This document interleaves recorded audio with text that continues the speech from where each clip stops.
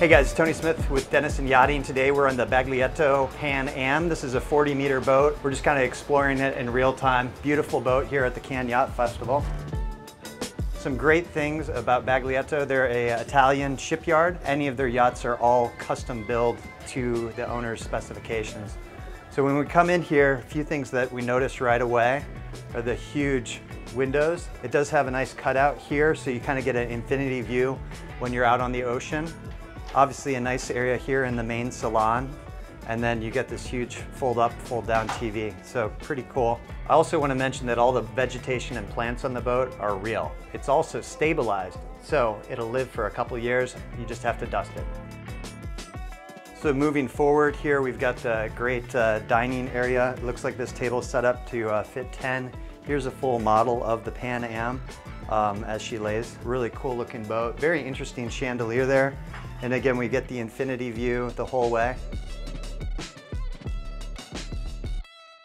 Moving forward, we're gonna head up to the master. This master is configured with actually two different staterooms in it. One is configured for the owner's daughter, and then we're gonna see the main master here.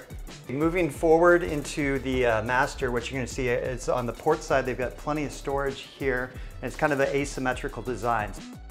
On the starboard side, we have our bed. You've got a large hull side window, storage down below, as well as a desk. And a really cool feature on the boat is the integrated TV that almost seems like it's part of the structure of the boat itself. Moving forward into the ensuite bathroom, you see on the port side, I've got a really cool rain shower there. I've got two sink basins, and then over on the starboard side, we have the toilet and bidet. So really nice, elegant design here for our ensuite head. Exiting the master, there's one other feature I gotta point out. On the hull side windows, these are actually articulate and they lift up. So the boat can completely open up and you get a fresh breeze through here. Let's go ahead and see the rest of the boat. Next, we're gonna check out the guest staterooms. So we're gonna head down this companionway. Coming down these stairs, we're gonna enter the guest staterooms, and what you see in the aft, we have mirrored staterooms here. Each stateroom has its own ensuite bathroom, as well as these are really nice athwartship bunks. I've got some bright hull side windows here and integrated built-in TV. Nicely finished out vessel. And then again, dedicated ensuite head with a separate infinity rain shower. Really nice design, feels very rugged. Moving forward down the hallway, we've got two more cabins here. These both have two single beds, and they're mirrored on the port and starboard. Again, they have an ensuite head, rain shower, as well as a bidet.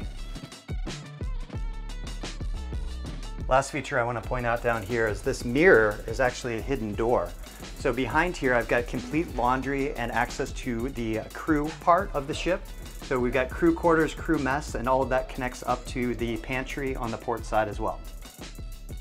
Closing this door here, we're gonna head up through the spiral staircase to the main part of the boat.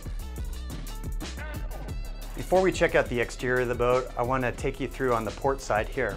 This leads through the pantry area and then up through a spiral staircase up to the captain's helm. So on the port side, I'm gonna move up and I've got a really convenient little pantry area. Over towards the center line of the ship, I've got all my glassware. Outboard, I've got a coffee station and service. Watertight door to the exterior of the boat, and then we're gonna skip over the helm section and take a look at the mini galley over on the port side. On the forward side of the galley, we have access to our wine storage, as well as access down to the crew quarters. Exiting the mini galley, I'm gonna head up to the wheelhouse and check out the captain's helm. So moving up to the very impressive helm station, you'll see a lot of automotive inspired. There's literally carbon fiber all over this boat. Super cool. And this is a jet powered boat. It has three 2,000 kilowatt water jets on it. So you have your two primaries that you use to steer the boat, as well as a booster jet to really make this boat go fast. And if you're not fortunate enough to be the captain of this boat, you can still enjoy the view from this lovely carbon fiber table. So as we exit the wheelhouse, you'll notice we've got full ship systems here, as well as push button controls. Walking out onto the upper deck, I am blown away. This thing is party central. In the center of this boat, it has a custom DJ center. So the DJ can set up right here. We've got speakers all throughout both sides. We've got day beds and movable furniture.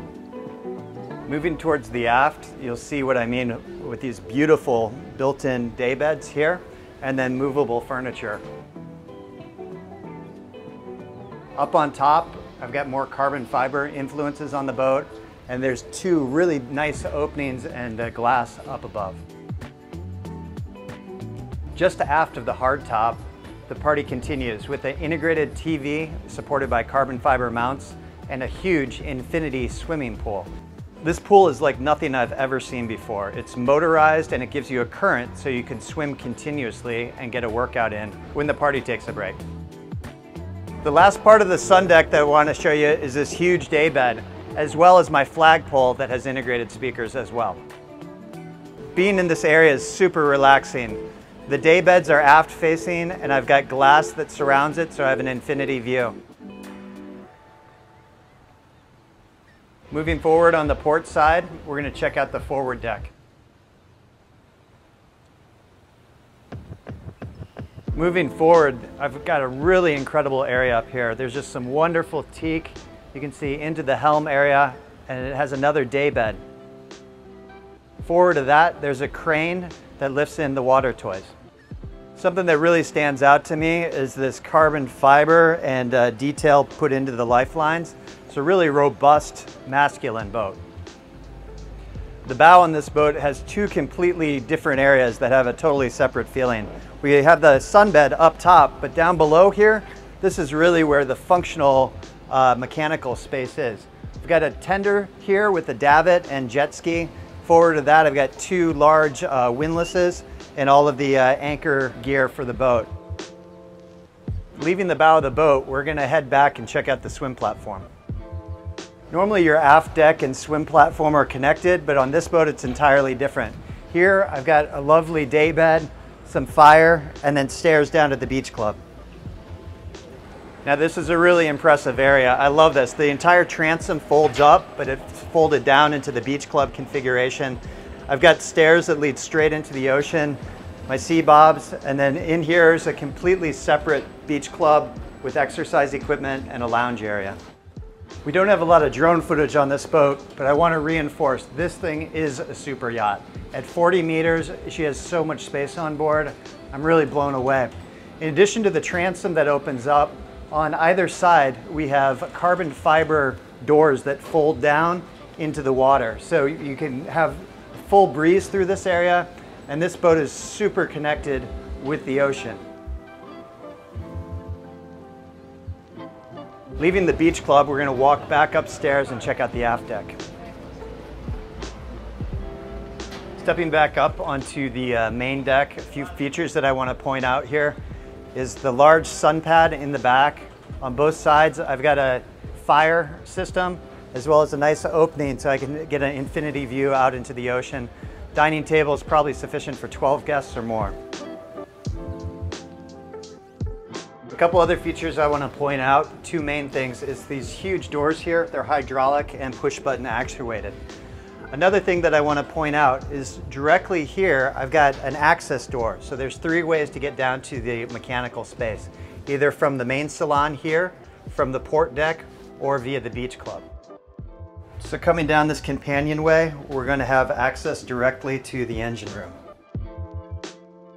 Down here in the engine room, I've got 3 MTUs. Now again, these are hydrojet propulsion, 2,000 kilowatts per motor. So we've got primaries on the port and starboard, and then a booster motor in the middle. The big upside to this type of propulsion is we've got a cruise speed around 25 knots, and amazingly, a top speed of 31 knots on a 40-meter boat. On behalf of myself, Tony Smith, and the rest of the team at Denison, thanks for checking out the 40-meter Pan Am. If you're in the market for a custom Baglietto, please feel free to reach out at the information below.